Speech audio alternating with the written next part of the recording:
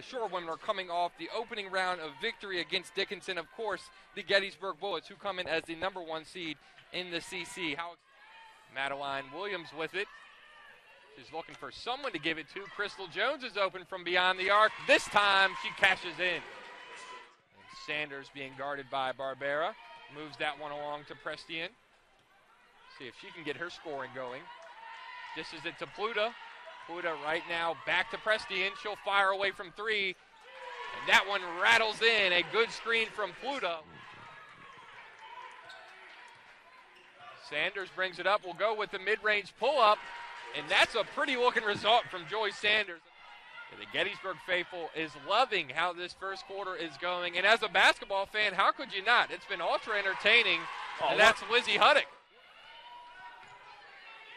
Madeline Williams goes off the screen, gives it to Jones from downtown. Jones is on fire right now. It's been a high-scoring game thus far. We'll hope this action can continue.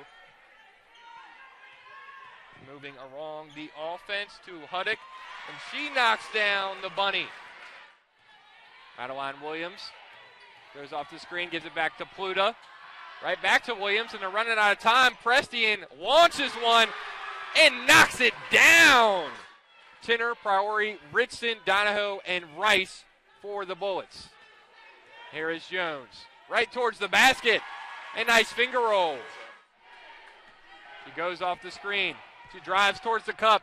Was double-teamed immediately, but that is Pluta grabbing the rebound. And now a chance for Washington College to respond. Here is Prestian. A quick pass to Pluta. Pluta buries it.